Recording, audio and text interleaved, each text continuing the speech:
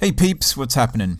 So I've been playing Alien Isolation for the past week since it came out on Tuesday, I think it was, and I've been enjoying myself a whole bunch.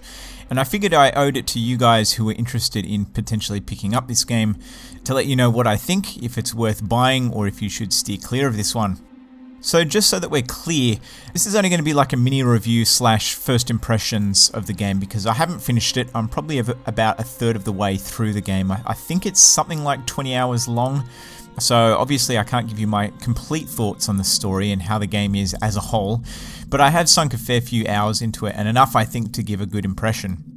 Now I could talk all day about this game, but I'll try and keep it as concise as possible to keep this video as short as possible. So I'm just going to say straight off the bat that I'm absolutely loving this game so far.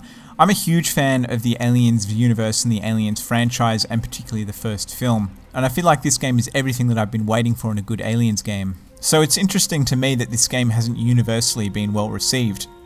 So if you go to Metacritic and have a look at all the scores for this game, it's very polarizing. You've got a whole bunch which are quite high, and then you've got scores like 59 from IGN, which I don't think are reflective of the game's quality, but I do think it isolates how niche this title is. It's only going to appeal to fans of the franchise, and it's also only going to appeal to people who are fans of slow stealth slash survival horror games.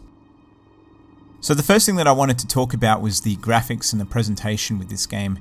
Now I'm playing on the PS4, and from what I understand the PS4, Xbox One and PC versions look all pretty much the same. One of the most impressive aspects about the visuals is the art direction, and it's so spot on. It's really nailed the look and feel of the first film. I've never played anything that so closely resembled the source material. I mean, there's so many different little details and nuances. Like if you're a fan of the first film, you're going to get an absolute kick out of this because there's just so much to take in. The lighting in particular is really spectacular and works really well to set the overall mood and tone of the game, and it's used really effectively throughout the game. There are just so many little moments where light plays such an important part in indicating where you need to go, or providing some sort of jump scare, or just illuminating something interesting. I mean, just the whole way that the game is lit is just amazing. So while the graphics are really good, I think the audio is the standout for me. I believe it uses the same score from the first movie and obviously some original pieces too, but just the way that the music comes on at just the right moment to indicate when you're in danger or for dramatic effect. I mean, for the most part of the game there is no music whatsoever because sound is so important and you need to hear where enemies are, where androids are, where other humans are, and most importantly where the alien is.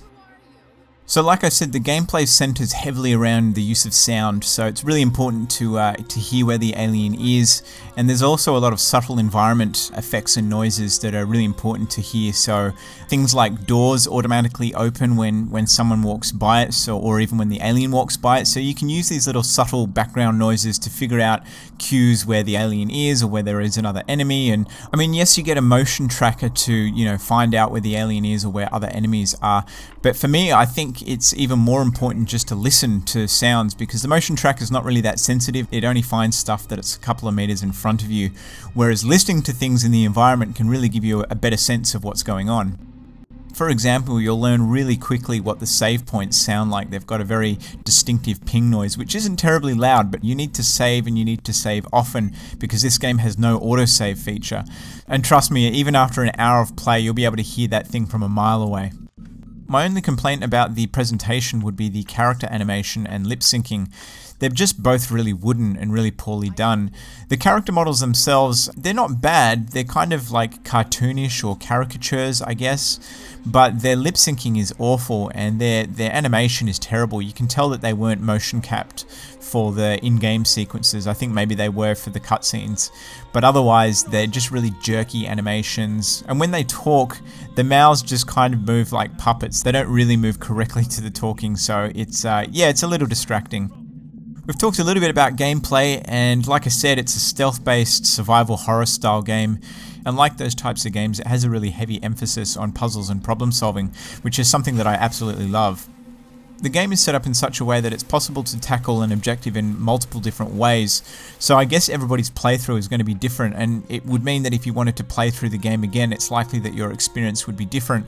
Because sound plays such a huge role in the gameplay, I would highly recommend playing this with a headset, or if you're not playing it with a headset, you got to turn the volume up really loud, because otherwise you're going to miss stuff, and lots of important stuff as well. Not just atmosphere building stuff, but important gameplay cues that you're not going to hear. Like the alien makes little subtle noises when it's close to you. Like if it's hiding an event above your head, you'll be able to hear it hissing. You can hear it in the background. You can hear it in all different areas, and if you miss these sounds, it will definitely make the game a lot harder. One gameplay element that I really love is crafting, and I really enjoyed The Last of Us, and that had a lot of crafting in it as well, and this feels very much the same. So you have to scour each level for different bits and components to make the various things that you need, and there's a whole bunch of things that you can make, from EMP bombs to smoke grenades to noisemakers to medikits. There's just a whole bunch of things that you can make, and before you make them, or before you can make them, you need to find blueprints which are scattered around the levels. So it really makes exploration and trying to find every last nook and cranny really important, so you're not missing out on important equipment. In terms of game design, the levels initially feel really linear, but eventually it sort of opens up and it becomes almost like an open world. Like it's not a complete sandbox, but you can kind of go off and go wherever you want, whenever you want. There's always a clear objective, but it doesn't force you down the one path, which is really cool. The controls is something that I've heard a lot of people complain about.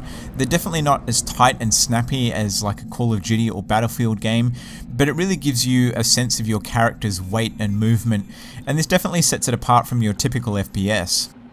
Now, the one thing that I haven't covered, and I think it's the one question that all of you want to know, is it scary? And the answer to that is hell yes, it's scary. You don't see the alien for about the first hour or so of the game, and even that time where you don't see anything and you just hear sounds in the background is quite terrifying, because you never know what's going to pop out of the dark. Once again, I recommend playing this with a surround sound headset to get the most out of it. It's just absolutely terrifying.